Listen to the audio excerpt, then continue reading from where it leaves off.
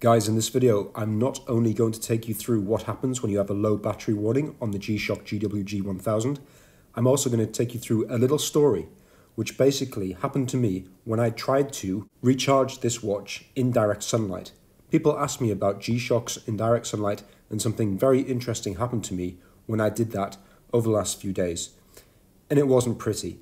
However, keep watching and you will see what happened. Morning guys. What do you notice about my G-Shock Mudmaster GWG-1000? That's right, it has the low battery indicator flashing. Now, not only is the indicator flashing, but we've got some lack of function. We have no backlight coming on. We have no compass working. We have no... Actually, the watch has essentially lost about 80% of its functionality. The simple reason for this, there's nothing wrong with the watch. The watch has simply been in a dark environment in a box which I put my G-Shocks for long enough that it no longer has enough charge in it. You'll see that the stopwatch does still work and some elements of it are fine. However, we need to recharge it. So what I'm going to do, very simply, is put it out in the sun and see how long it takes to get to medium and full. Now, for those who don't know, pressing this bottom left button, or the C button, means that it comes back and shows the L, M, or H, depending if it's low, medium, or high battery. So let's see how long it takes. I'll keep you posted. So here we go. It's 10 to 8 in the morning. It's going to go in direct sunlight. When I pull the iPad away from it, it will be in direct sunlight, and I'll keep checking every hour or so to see when we hit medium and then high via the tough solar. So at this point, I leave the G-Shock to bask in the sun by itself, soaking up those beautiful rays, and hope that it will spring back into action very soon.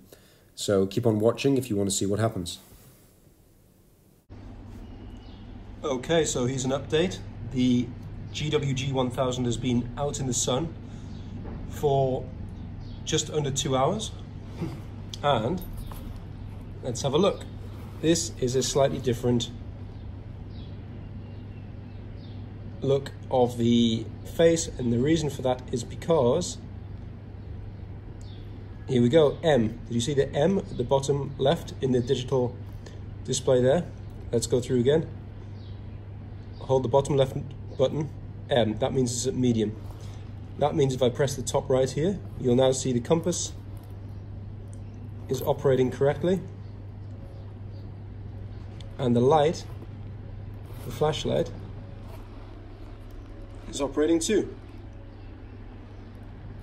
So the watch has actually already went from very low to where the functionality was impacted to being medium.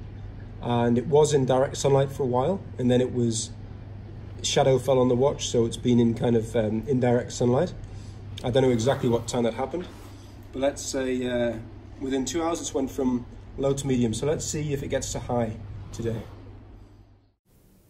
So I just want to take a brief moment to go over the actual Casio manual for this watch. It's the 5463 module, which is the module for the GWG-1000, and see what it specifically says or advises around charging via the tough solar. So it starts by saying the face of the watch is the solar panel that generates power from light. I think that's quite obvious. The generated power charges a built-in rechargeable battery, which powers watch operations, and the watch charges whenever it's exposed to light. So I think that's pretty obvious and straightforward so far. In the charging guide, it says, whenever you're not wearing the watch, leave it in a location where it is exposed to light. That's where I tripped up. I had actually left it in a box where it wasn't exposed to light for a number of weeks, actually, and inevitably it had stopped charging, and therefore it had lost its power.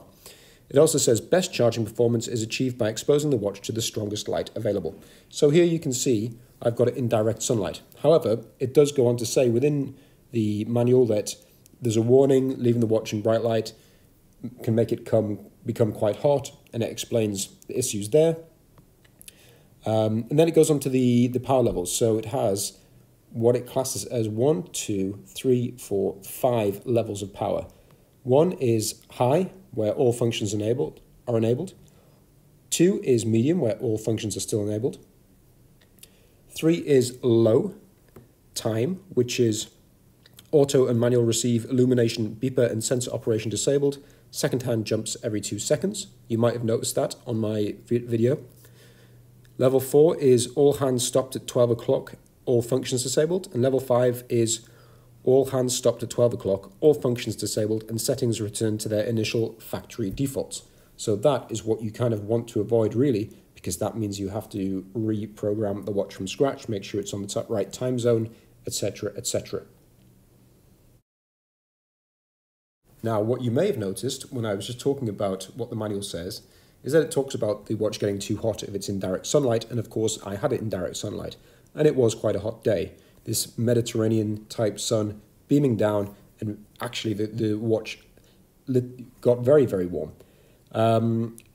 What's interesting is that it gives you an important note in the manual where it says, allowing the watch to become very hot can cause its liquid crystal display to go blank, totally black or totally white depending on the watch model. The appearance of the LCD should become normal again once the watch returns to normal temperature. Now, I was not at all aware of that. So when that first happened to this watch and I fetched out the sun, I honestly thought I'd just broken my beloved Desert Camouflage GWG-1000. Anyway, what had actually happened is that it had done what it highlighted in the manual may well happen if it gets too hot. You can see there, 53.1 degrees C. The watch had got incredibly hot. But you saw how quickly it recovered itself. It actually recovered itself in definitely under 1 minute, maybe even faster. That's incredible. So another example of why this watch is an absolute beast, an absolute tank. It can put up with over 50 degrees. It has this mechanism, whether or not it's designed like that or not, where the LCD display turns itself off. I don't know if it's protecting itself or it's just what happens when LCDs get that hot, but that's what happened, but it recovers absolutely fine afterwards. I think that's quite remarkable.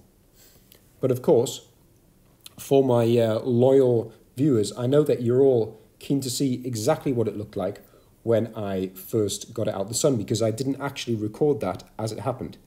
So, I'm a sucker for punishment. I took it back outside, put it in the direct sunlight again, and here you see exactly what it looks like when you first pick it up, when it's overheated like that.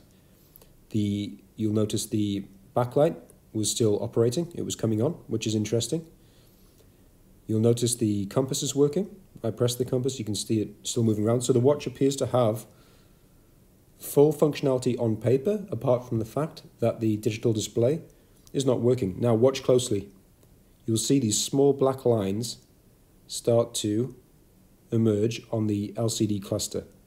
And it's a little bit eerie. And you can imagine why. The first time I saw this, the first time that wasn't filmed, I was panicking slightly because I thought, I've broken my watch.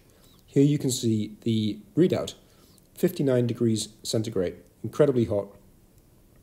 I mean, it was impressive that the watch just continues to continue at that temperature anyway. I did not expect it would get that hot, to be totally honest with you, and it was genuinely hot to the touch. You know, you've got a metal back plate on these GWG-1000s, so you definitely wouldn't have wanted to put it on your wrist at that point. It would have been rather painful and burn me. But what's interesting is I'm running through all of the different functions on the watch as the LCD cluster comes back into play, and everything's working perfectly. The time was completely correct. The compass was reading perfectly fine. All the functions were working. It was as if nothing had happened. And that is actually what the Casio manual suggests will happen in this circumstance. I think the underlying message here is it probably is not worth risking putting your GWG-1000 in hot direct sunlight. I probably won't do it again because I don't need to. Because I find out as you saw at the start of this video, a couple of hours in a much, let's say, less intense sun, and it went from low to medium. I didn't have to put it out any longer. I didn't have to actually give the watch any more stress. But I chose to, and I chose to do it again actually for you fantastic viewers. So if you appreciate that, please like and subscribe. It's much appreciated. But yeah, the watch is clearly incredibly good at charging itself, and there's no need to overstress it. Always follow the guidelines and the advice in the manuals to make sure you don't damage your watches or get them too hot. And yeah, I just thought this was an interesting little story that I knew some of you, particularly the GWG-1000 fans out there, would appreciate. So the key takeaway from this video is the GWG-1000 is an absolute badass machine. I think it's fair to say that I haven't found a way to kill it yet, and putting it through this kind of intense heat twice is a testament to that. I just hope you appreciate it. I hope you're all doing really well, positive, optimistic, going forward, moving forward. And as always, please like and subscribe if you enjoy the videos, guys. I enjoy making them, and it's nice to get that extra support. Take care.